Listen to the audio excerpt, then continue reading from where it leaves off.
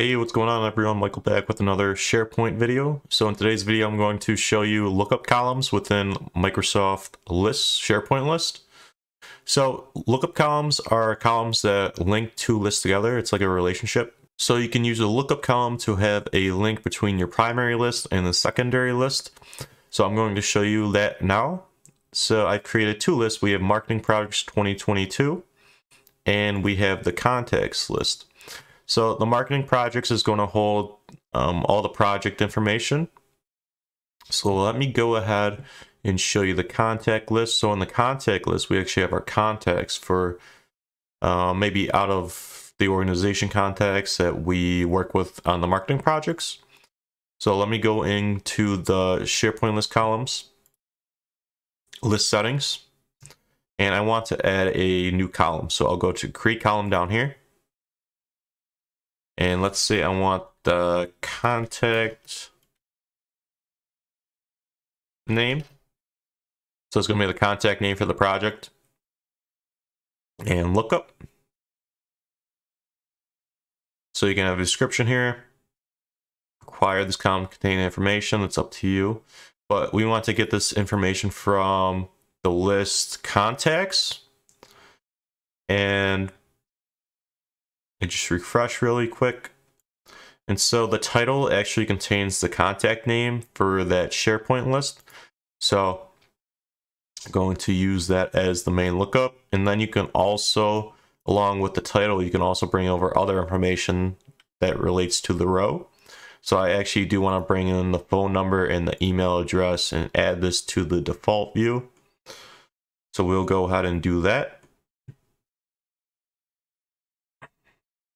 All right, let's go back to the Marketing Projects 2022 list. So let's go ahead and create a marketing project. Let's say we got to work on Beach Party 2022, Coworkers Retreat, project date. This is going to be just some information. Then we have our lookup field right here. It's the contact name, so it'd be the title from the other SharePoint list. And we can actually select which contact I want to use. So let's say Paul Green's in charge of it. Go ahead and select Paul Green.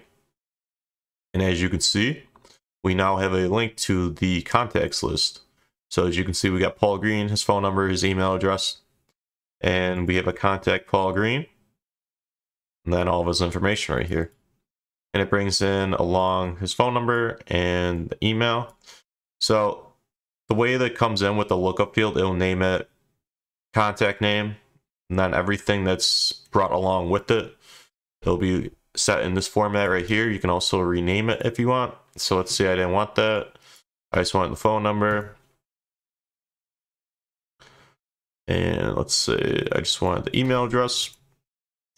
So that is a lookup field in SharePoint. It's pretty useful if you're working with multiple lists and you want to bring in information from one list to the other. So I'll just do one more project to show you. Mountain Retreat, project description, coworkers retreat. I'll enter in a date. Contact name and use Ryan this time. And as you can see, we brought in Ryan and the details along with it from the contact list.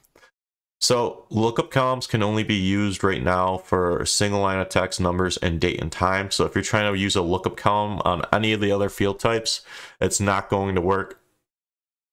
So try to keep it to like some simple information.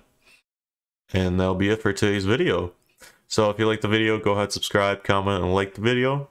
If you want to see more SharePoint Teams and Power Automate tutorials, feel free to subscribe. And I'll catch you on the next one.